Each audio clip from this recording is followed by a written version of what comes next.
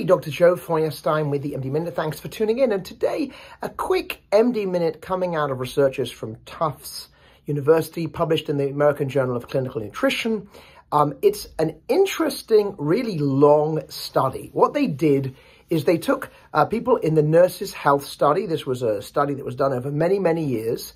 And they were looking at nurses who were originally less than 60 years old in the 1980s. And what they did in the 1980s, that's when they started the study, is they looked at what they were eating. And they did a typical diet questionnaire.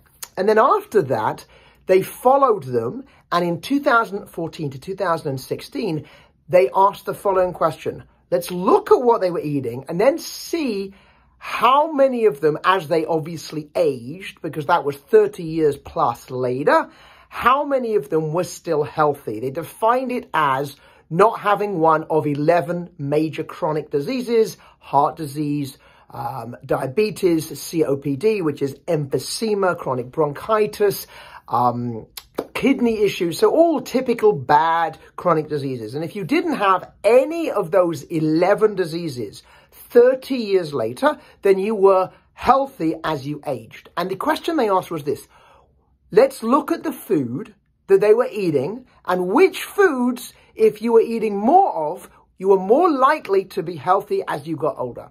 And what they found, the answer, not a surprise, is protein, because the most important macronutrient for humans is protein. It's the one thing you have to have. You can be on a low-carb diet, you can be on a low-fat diet, but a low-protein diet is essentially starvation. So in this study, what they found was the following.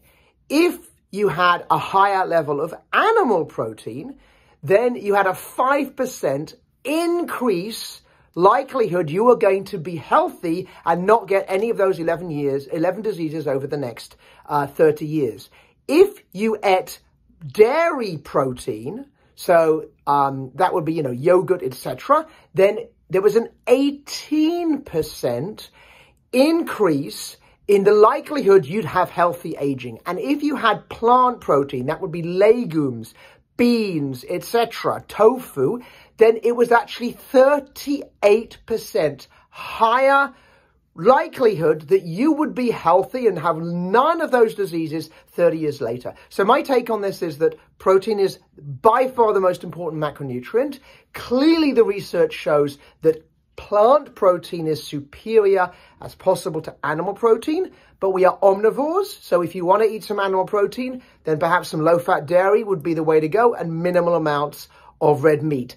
Plant protein is the way forward. Dr. Joe Feuerstein with the MD Minute. Thanks for tuning in.